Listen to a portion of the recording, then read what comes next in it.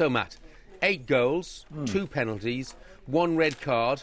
Was it interesting? You could say that, yeah. I was running out of paper at the end there. It was the most I've ever written down in a game since I've been here. It was brilliant. It sounded like it was a cruise for West Ham for the first. Yeah, I mean, having said that, the first 15 minutes, when Burnley were the better team, without any shadow of doubt. Clark Carlisle had a header cleared off the line in the first half. It wasn't until Collison put 1-0 up on 18 minutes that West Ham actually came to life.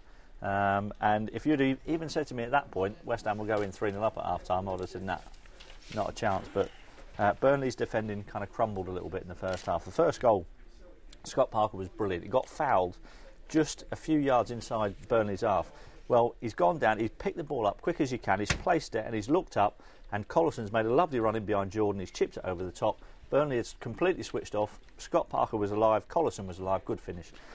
Stanislas got the second one, again, lovely little reverse pass from Franco, who maybe looked like he might have used a hand in the build-up, his kind of shoulder, it was marginal. The away team would probably have got pulled up, it was one of them. But again, a decent finish in the end, and then the penalty just before half-time looked like it had killed the game off completely. Cole took it and then went off injured at half-time. Which is a bit worrying for West Ham, isn't it? If it's anything more than a niggle. I'd say, looking at the injury, it wasn't like a twist of the knee. It was like a knee-to-knee collision with Brian Jensen. And I mean, if you're going to collide with anyone, you probably wouldn't pick Brian Jensen because he's a bit of a unit. But I think it would probably be bruising, which isn't so serious. You feel that Zola probably thought that the match is won. Absolutely. And then just after half-time, Franco got the fourth, and then he would have thought he's cruising because he actually took Franco off then. He brought on Jimenez, who came on, won a penalty, scored that, and it was 5-0, and it was a cruise. And I was literally sitting back in my chair now going, that's fine, game over. And then all of a sudden, West Ham can't defend too well, can't keep clean sheets too often this season, and you could see why. Eagles started getting some joy down the left-hand side, 2 crosses, very similar goals for Fletcher to tap in, and at 5-2 you thought if they get another, because there was still a fair amount to go when it got to 5-2. Had they got a third one, you would have seen some nerves trembling, I'm telling you. But then Caldwell got sent off late on. I don't think he can have any complaints. Letter of the law said he had to go. I mean, the fact it was in the 90th minute and that the score was 5-2 at the time. In the olden days, you would have probably had a referee go, yeah, give you a yellow card, the game's over, nothing silly, but that doesn't happen these days.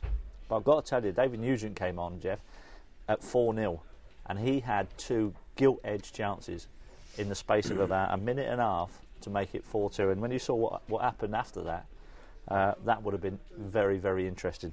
Eagles got his reward again right at the end to make it 5-3. He also hit the post with, West Ham hit the crossbar as well. Franco hit the bar, and there were other penalty appeals, weren't there? There were other penalty appeals. It was just such an incident-packed game.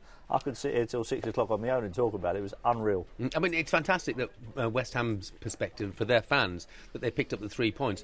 But they've got Manchester United to come at home, and then 2 away games to follow, and they can't afford to defend like this, can they? No, if they defend like that, then they'll get ripped apart by the better teams. Burnley have gone there and scored 3, so you'd have to think that the big boys will go there and really fancy their chances. Zola couldn't have been happy with the defending at 5-0 up. As for Burnley, still just the 1 point away from home.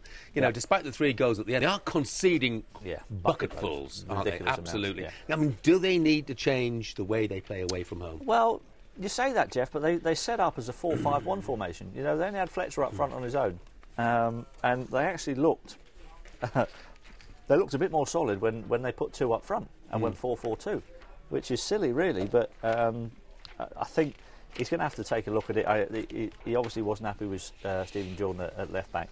He subbed him very early on in the second half. Calvinez came on, so he was kind of almost made Jordan a little bit of a scapegoat. But the centre halves were undone by some good movement in the West Ham front line, and it's something that they need to be aware of.